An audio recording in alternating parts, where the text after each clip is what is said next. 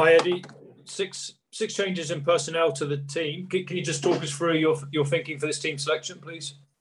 Well, it's the best 23 for this game, mate. We've got a few knocks and bruises from the last game. And this 23 is the right 23 to play against Italy. A very young team, but a very good team. A great opportunity for some players to start the game instead of finishing the game. And we're looking forward to this combination lighting up Rome, mate. Sure. Can you just talk about the scrum half? What are you hoping to see from Harry Randall, please? Well, we've been really pleased with Harry Randall. Benny started for us last week. We've just reversed the roles there. He's a live wire halfback. He's very good in broken play.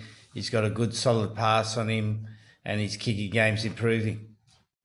And Luke Cowan-Dickie been named on the bench. Is that a reflection of his penalty try at Murrayfield at all? No, not at all, mate. He hasn't been able to train this week. He'll start. He did a little bit today.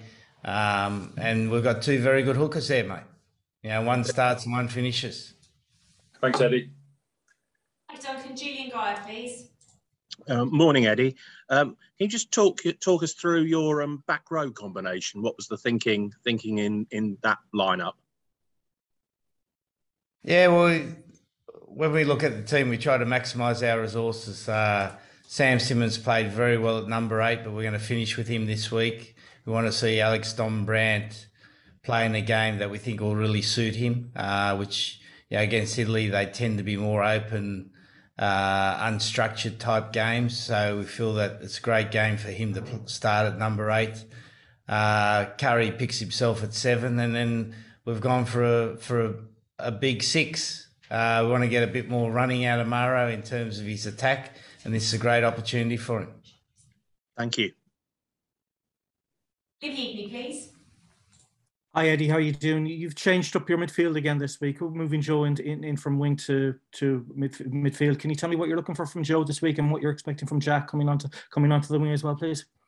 Yeah, well, Joe's he's a good, strong runner. He can hit the front line really well, which we maybe missed a little bit last week. But given that he had such a restricted training time, it was difficult for him to play 13 last week. So Elliot will move back as a finisher, and Jack Nowell, had 3 solid weeks of training with us. Now we believe he's fully fit and ready to play, and he's got that work rate, that bounce in his step. I haven't seen him this sharp since probably 2016. Okay, and you've got a new name on the bench then in Ollie Chessum. Can you give us an insight into what he's like? What sort of a character is he? Yeah, he's a workhorse, mate. He's a traditional 6-stroke 4, hard worker, good basics, likes doing the tough stuff. Thanks, Liam. And we'll finish up then with Martin Gillingham. Thanks. Eddie, Henry Slade, 12 on his back. Is that his best position, or should we just simply ignore the number on his back? In other words, is it just really a numberless back line again? 100%, mate. The latter. Yep. Thank you. Hi, Jeremy. We've got a question for the live, yeah? Yeah, hi, Eddie. Just on Italy, they're lost their last 33 in the Six Nations. I mean, what are you expecting this weekend? Well, they're a well-coached team, mate. I think they've made some really rapid progress under Kieran Crowley, who we know is a very good coach. He's coached successfully at Canada, did a great job with Benetton Treviso, knows the Italian rugby culture, speaks a little bit of bad Italian. I wouldn't say it's good Italian, but he speaks Italian.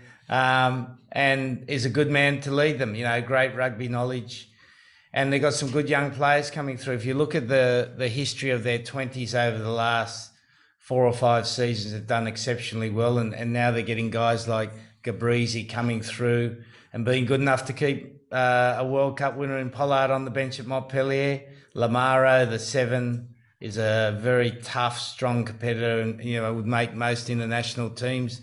And Negri, he's got all that Zimbabwean beef with the Italian accent. He brings a bit bit of carry to the bit of front foot rugby to their pack. So yeah, they're not a team you can underestimate. You have to play well to beat them, and I'm sure on Sunday Kieran's going to have them well prepared.